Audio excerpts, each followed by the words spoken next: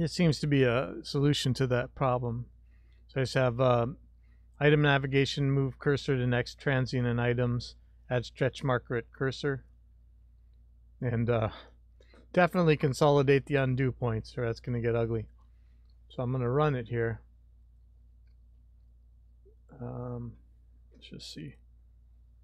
And they're just going to hold it down.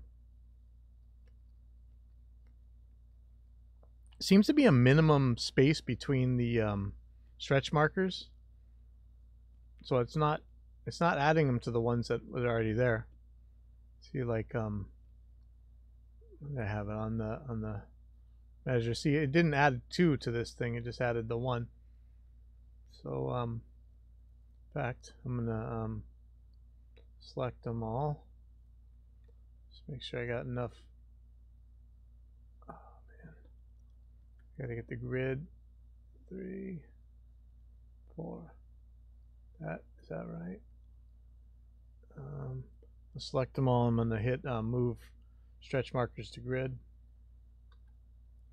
I think that's good. Let's see.